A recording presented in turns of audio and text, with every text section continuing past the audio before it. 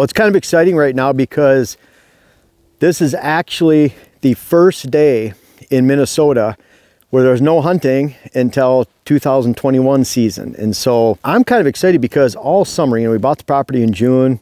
We were able to get on here and start spraying, start our food plots a little bit early. But really, it was all about getting stands in place, like where we shot Kermit, blinds in place, like where we shot Blade, and where Diane shot Wally, and the other buck, we call him Iowa, is what Dylan called him. So, and then Dante shot his buck about right here, within 20 yards of here. So it was all about getting these blinds and stands in place where we thought we can hunt and shoot bucks. And I feel like we were really successful for the first year. Really happy with the way everything turned out. Now that the season's over, instead of going in right into tree stands in locations, you guys have probably followed us on the channel a lot, going back into Wisconsin. A lot of times we're going back into the woods this time of year and actually filming, because I could care less about spooking deer now. In fact, I could care less about spooking deer right now all the way through next August, the end of August. I really don't care, because even if we have mature bucks around here right now, yeah, we might not friend their sheds because we spook them off the property, but at the same time, we can actually scout, look at the patterns that are happening right now. And you can see right now, I mean, just even standing and talking out here on the food plot, it almost feels sacrilegious because we've been so careful about not spooking deer on the property. But you can see the feeding circles, all these dark circles. In fact, right here, here's a big Northwoods Whitetails brassica right here piece that that the deer have been gnawing on. We have a lot of radishes in here and turnips, and a really good mix from that Sweet Feast brassica blend. And you can see they're digging them up. They've been digging them up for the entire season. They started hitting the brassicas, I would say, in October, end of October. You can see on this side we had rye and peas, late planted beans, and they're not over there that much right now because they hit that early season. They're mostly over on that side, and then they switch later in the seed to this. But the big video here, and what we're looking at, is how to find a buck bed. And so now we can walk into the property, which we're going to do. There's no set of ingredients. Certainly bucks want to be on a slight little rise. That could be in a flat woods, that could be a foot off the ground, just a turned up root base from a nice big hardwood. And they're just sitting on that, and they have a little commanding view of that flat wood lot. Out here it might be a bench, might be the end of a point where they have that commanding view. It's going to be dry. It might be a flat down in the bottom. There's all different places that they'll bed, but it's going to be dry. It's going to have a little bit of a view. There's going to be not habitat ingredients that you need to watch for. I'm not going to say, of course they want some stem count, they want to hide, they want to have daytime browse, that kind of stuff. But there's no magic formula. I've seen 7 successful steps to a buck bed. Just throw all that stuff out. Bucks bed by positioning. They bed by positioning to food and does. So we're starting right out here in the food. You can't have that buck bedding if you don't have this food source. Why would they be here? Why are they going to relate to it? Public land even. You have clear cuts. You have stands of acorns, white oaks, then red oaks, depending on where you're at. Greenbrier, down in Ohio where I hunted on public land. Deer love that in the tops. They feed on it. Maybe down in some marsh, they have some red osier dogwood. So even if you're on public land, you still find those food sources. You find the food sources, you find the does, then you find the bucks, in that order. So we're out here right now, and you can see the strip of corn up towards the redneck way in the background up there. We need to secure this food plot more. We couldn't do that this year. We're adding switchgrass to this in the spring. We'll frost seed it. It's ripe for frost seeding. We'll be able to get that seed right on the soil. I don't like frost seeding on snow. Some people do that, but I don't like doing that because, especially in elevation changes, if we get a fast melt, that seed can wash off. I'm going to get that seed on the ground when it's bare, and obviously after the season now we can do that. I'll get that frost seed on the ground. I'll use simazine before spring green up when the ground is still a little pliable but there's no green showing. I'll use a combination of Roundup and 2,4-D once you get 2 to 3 weeks into spring green up. I'll get that switchgrass established. I'm looking at around the food plot. This is step number 1. Step number 1, we have the food. Step number 2, we have the screening. I don't want to take up a lot of my food plot space, so I'm gonna push this edge a little bit, and I want that switchgrass to come out 6 to 8 feet at the most. What that'll do is it'll give me a screening barrier all the way around this food plot right here. And within 2 years, that'll be 6 to 8 feet high. Some of the switchgrass we planted last year was already 3 to 4 feet high. That first year, it's not as strong. It's still a lot of times high enough to actually support rabbits, pheasants for cover during the wintertime. But I really want it to be that thick base, and even just for screening, going in through the season, next year that switchgrass should be in this height right here, and that's effectively giving that screening layer. So step 1, food. Step 2, we have the screening layer right here. Once we have that, you know, right now, out into the food plot here, deer don't like that stress. They don't want to sit here in bed and be able to watch out into this food plot here. They don't want open winds coming across this food plot. They want to hide, and they want to be behind that screening layer. Once we have that screening layer in place, that invites bedding to take place just behind the screening layer. That bedding right now might take place 75 to 100 yards in, 150 yards in. So we're effectively, even on a larger parcel size like this, we're wasting 75 to 100 yards of potential bedding cover because we don't have the screening layer right here. I hope that makes sense. What does that screening layer do? It invites does and fawns to bed closer to the food plot, and that frees up space down inside the hollow or up a ridge or out back in a flat if you have flat ground. So first we have this food, then we have the screening. Then we'll get in the woods, we'll talk about where we're gonna make some cuttings. And really, you're actually focusing on doe bedding, because if you don't have doe bedding, you don't have buck bedding. If you don't have a food source, you don't have doe bedding. So buck bedding comes last. There's way too much information out there about buck beds, about how to create a buck bed, how to make sure that a buck bed is bedding in this, or a buck's bedding in this location. I've even heard some habitat managers say, we'll create these conditions right here, this high hinge cut, this canopy, bedding log, all this myth stuff, and we're gonna make a buck bed right here. If you don't have the food, you don't have the screening, you don't have the does, and you don't have that depth of cover, then you're not gonna have the buck. So that's why I'm talking about this in order. So let's go in the woods. We have food out here. We're going to put that screening layer right here. And even now, you can see a lot of this goldenrod is breaking down any of the briars. We can see, even with it all frosted, it's been really cool lately because we've had this fog and it's just coated everything. It's actually real intricate and really pretty in here. You can see on this branch how that fog, this is not snow. This is actually fog. And I don't know if Dylan could actually zoom in on this at all, but see all these little threads of fog and ice that have been created on here. See, that's just a little branch. Very delicate, really pretty. It's kind of blocking our view for the day, so how rude, you know, but at the same time, have the screening. Let's go inside and I'll show you where I'm gonna make some hinge cuts and make some cuttings, also complete cuts, maybe some hinge cuts, and we'll talk about why we're gonna do both, and that's gonna set up that next layer of bedding. We'll just take a little walk in here where the deer have been coming. It still feels weird, you know, this is day 1 that we could walk in here. I don't have to worry about spooking deer, but it's kind of cool at the same time. And we're gonna go find some deer beds. They shouldn't be too far in here, but we'll locate. Here's one right here. So here are those first layers of bedding we're starting to find. You know, a decent bed right over here, a small one over there. So really, you know, this is that first layer right here. We're about 40 yards off the edge, and that's okay. But a lot of times these beds, especially close to the food source like this, are nighttime beds. It could be daytime beds too, but you can see how the ground's starting to drop off sharply right behind me. There's a rub down in the woods, and then there's a second bench down there. And so I'm gonna talk about how we're gonna layer these, and I wanna make sure these beds are here all the time. And we're not just doing this randomly. This is on the edge of a food plot. We can't walk in and hunt here during the regular season. We'll spook bedding, we'll spook the food plot out. Maybe you can get in here safely during the middle of the day or middle of the morning, or even post daybreak where we can get into a stand right here. But if we want pure bedding right here, we have to be very careful to never spook this out. So there's a pretty good section in here, about 150 yards long, that is going to be dedicated bedding right adjacent to this food plot. And we'll hunt on this end. We'll hunt on the end of a point out there. It'll be a new stand next year we'll talk about. But for right now, this is an area. We're not just going randomly into the woods and saying, okay, we're gonna do this to the habitat to promote bedding. It all has to relate very strategically, because the worst thing we could do is put a bedding area here if we have to spook it every time we get in and out of the stand. So let's take a look a little bit further in. And you can see one bed right here.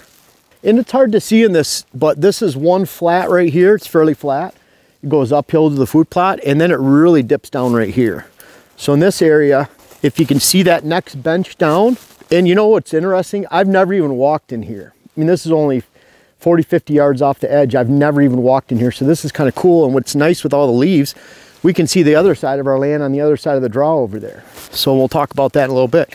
But where it flattens down, right down there, I would expect beds to be on that bench before it drops off again. And this is what I do for a living. You know, when I'm on client properties, 100 plus a year, we're looking ahead and we're saying, okay, bedding should be in that location. Or maybe I'm just thinking it sometimes. Sometimes I actively talk to the client about it.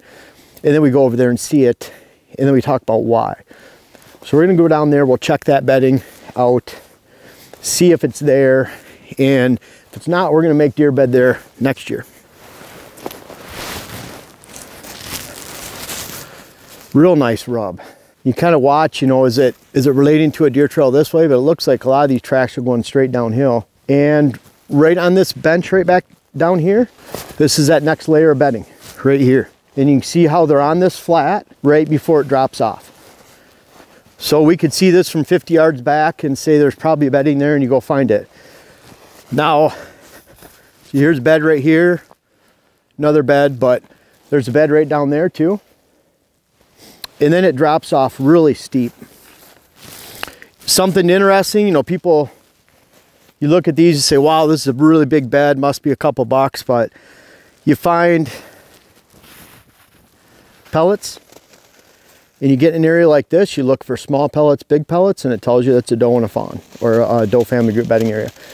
If you're really finding buck beds and you're walking across the bed out in the woods, they're usually clusters where he's getting out, moving around during the daytime, and you'll find those single big pellets, same size big track, and that'll tell you that that's a buck bed. But when you find these different size pellets in those areas and different size tracks, it's always does and fawns. And then you have another one over here.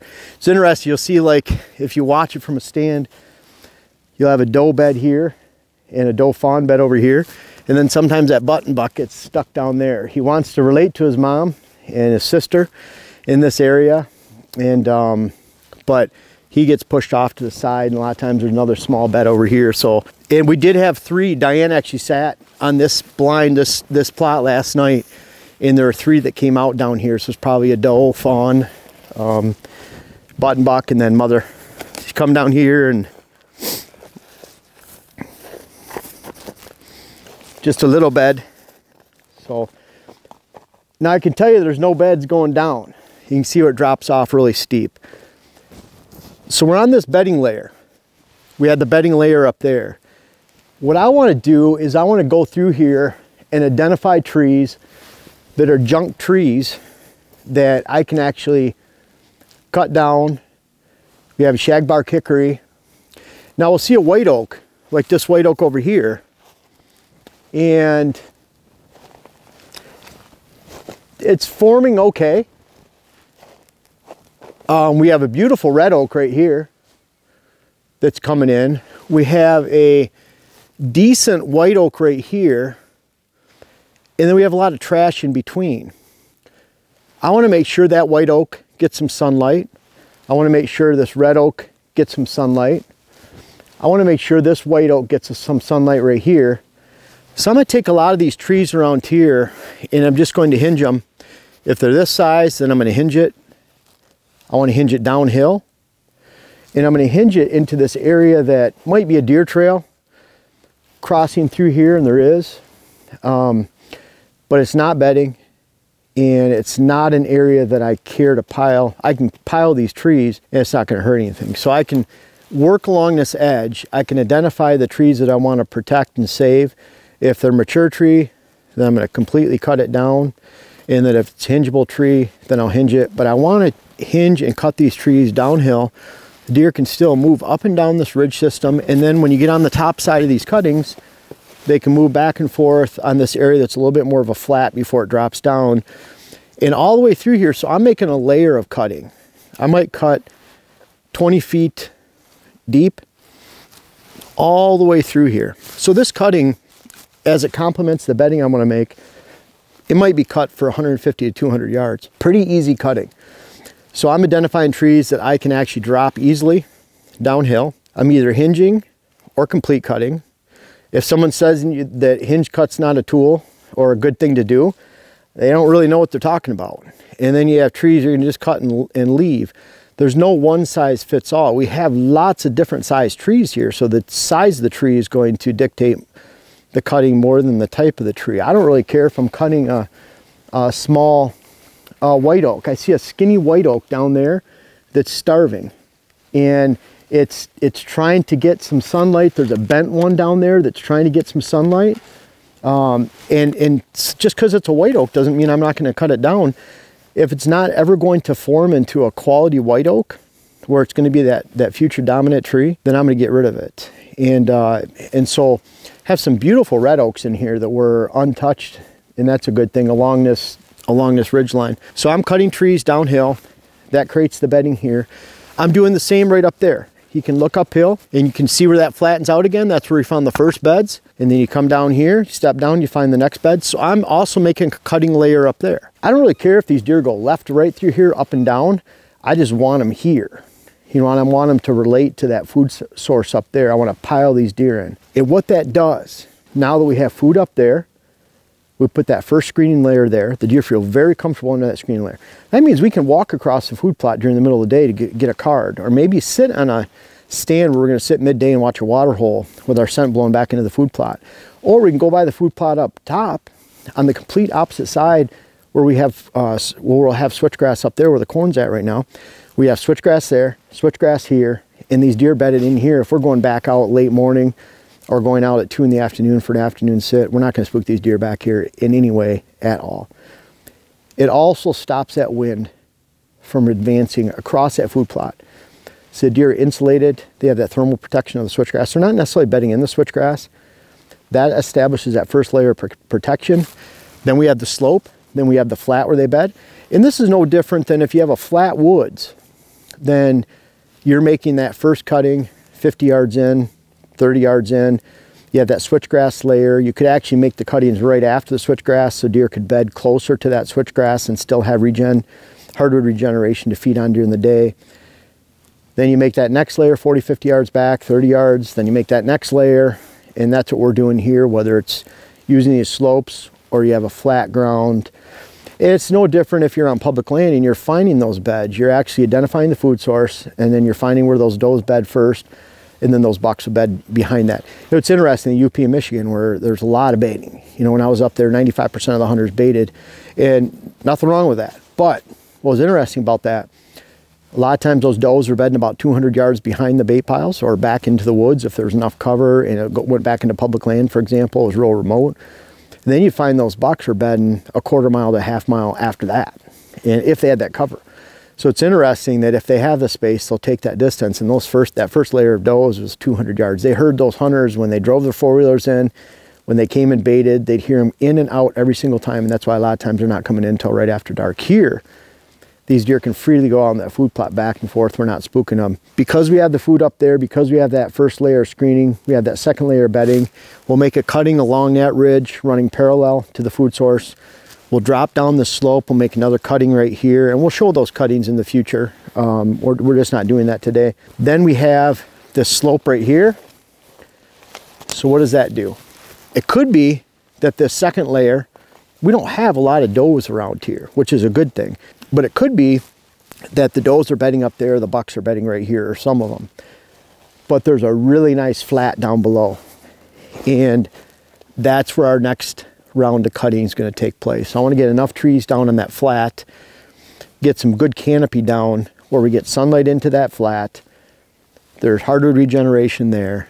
And if we have does bedded here, a mix of does bedding, bucks bedding on this layer, guess what beds down there for sure.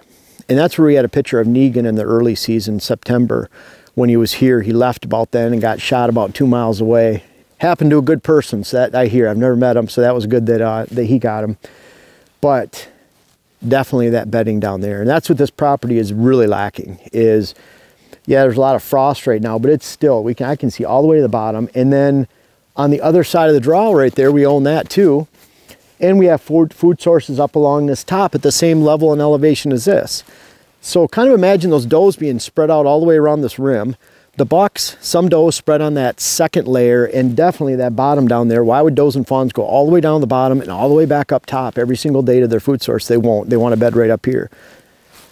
Those are those layers. And because we have that space, and if the property ended down there in that bottom, and maybe there's an access road, well, then everything gets sandwiched in here on this slope. Then you have does bedded up top.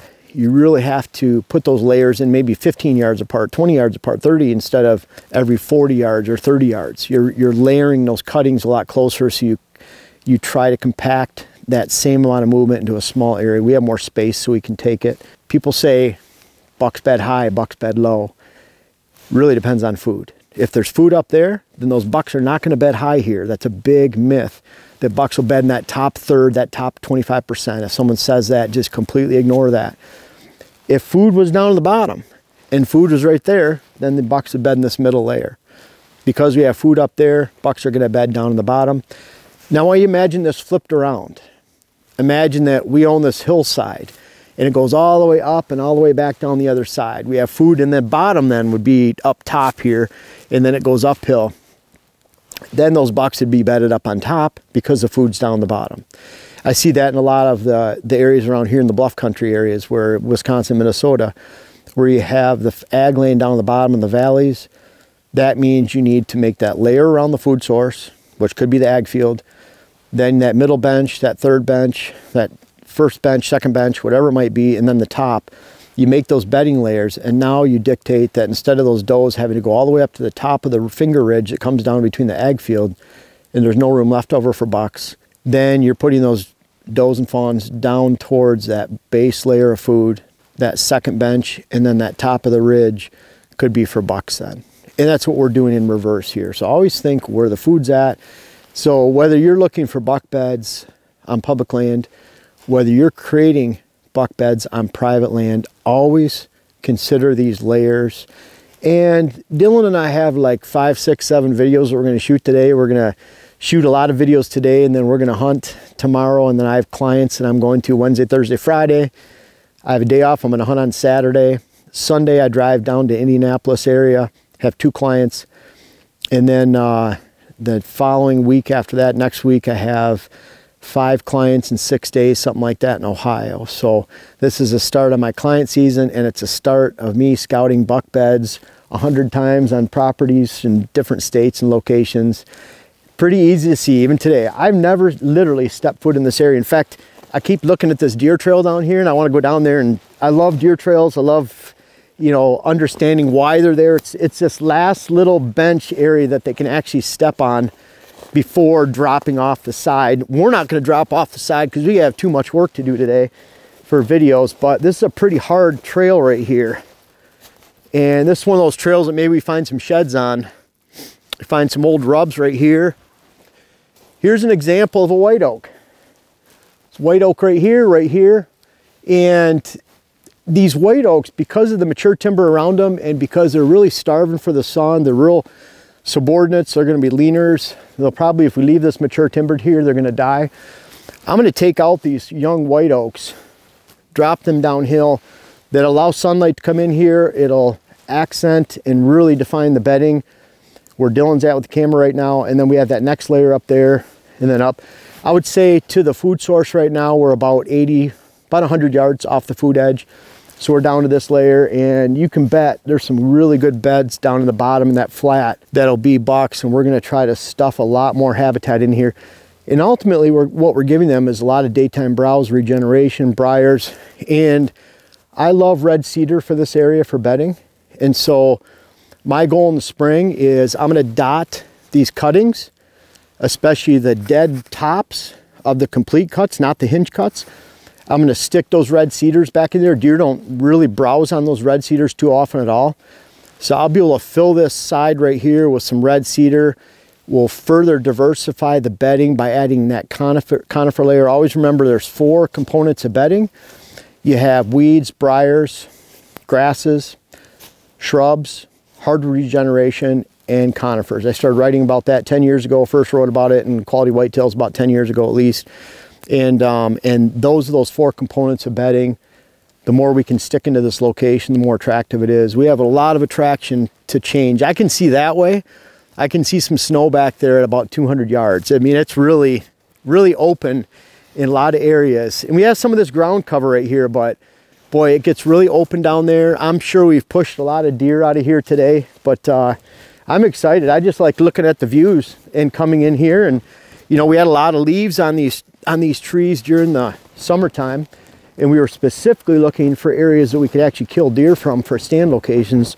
Now we're getting into the meat of the property, and we're gonna have a lot of cutting going forward. We'll show you that.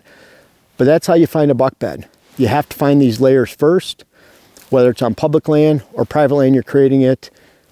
You have to have these steps. The bucks will fall in line, especially if we have does up there. Bucks are gonna be back here. They're not gonna bed in between the does and their food source. That's how you find a buck bed. Try it. Look out on public land, private land. Always be looking ahead and saying, I bet you they're bedding right there. You can confirm what you've learned, take it to the field, and you'll be a better hunter for this fall. Now, as we transition into habitat season, I hope you've had a chance to check out my web class, How to Design Your Whitetail Parcel. It's on my website, whitetailhabitatsolutions.com. I have a link in the description, and I hope you can find it, check it out, and enjoy it this year.